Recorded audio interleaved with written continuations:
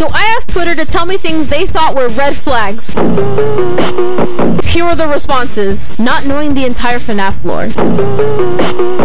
That's so true. How can you not completely recite the FNAF lore?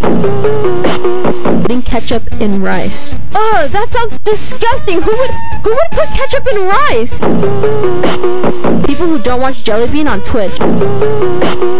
That is completely true. I mean, if you're not watching me on Twitch, what are you doing?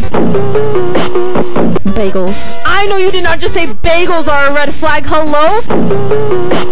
They're delicious! Not being sub to JellyBean. If you're not sub, I don't trust you, so sub! I mean, they were the ones who said it, not me. People with socks and sandals in the snow. They are the most sus people. More than JellyBean. Wait, okay, wait. How am I sus? When they don't have a copy of Monopoly. Monopoly is horrible. That game is awful. When he thinks it's a mistake and not a masterpiece. I think the comments agree with me when I say it's not a mistake, it's a masterpiece.